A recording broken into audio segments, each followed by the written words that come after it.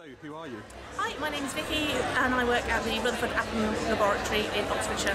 Brilliant. And there's something here on the table. What's this?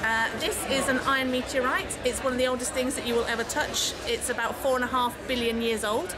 Wow. It fell in Campo de Cielo in Argentina around about the time of the pyramids being built. And it's not just sort of a piece of scrap metal somewhere? It's not a piece of scrap metal.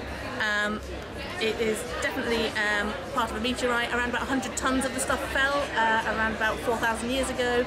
And we know when it landed because it squashed a forest and we can carbonate the trees underneath. Fantastic. And you've got a few more samples down here in front of you? Yeah, so if you have a look at this one, it's got a beautiful pattern inside it. And now this pattern is only created in space. We cannot recreate the conditions for this on the Earth because this was from a molten metal core of a planet and it cooled around about 1 degree centigrade per million years. Wow. So with this pattern you see is only... And what's it called, that pattern? It's the Widmanstätten Pattern. Okay, I'll put a link in the video below about that. If you'd like to find out a bit more. And also you've got something here from Mars, I believe, is that right? We do, yes. So this is a very small sample of a Martian meteorite.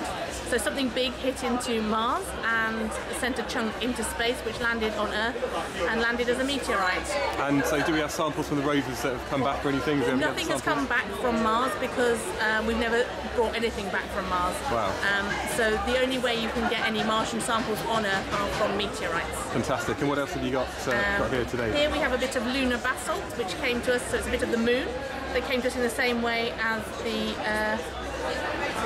Martian sample. And how much do these things cost? I mean, can you put a price on a bit of the moon? Or you can, because we did buy them. So this tiny little sliver of the moon cost somewhere in the region of about £250. Okay, so fairly reasonable. Yeah, so this tiny bit of Mars was probably around about £350. Oh wow.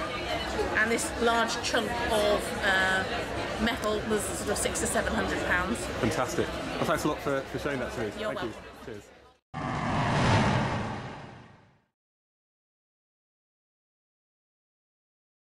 By the way, you can also, if you're a teacher, borrow bits of the moon for school from our Lunar Loan Scheme at STFC, Science and Technology Facilities Council. So, a wonderful addition to your curriculum. Thank you. Cheers.